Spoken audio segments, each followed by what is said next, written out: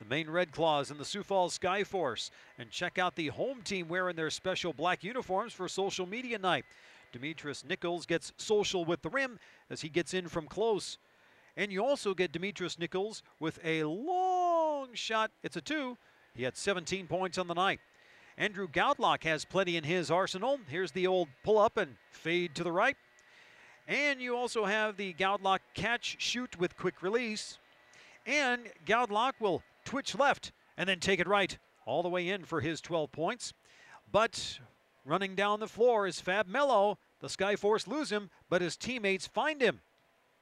And Fab Mello, off the Champaguchi miss, he will get 14 points and one of his 6 rebounds in this sequence.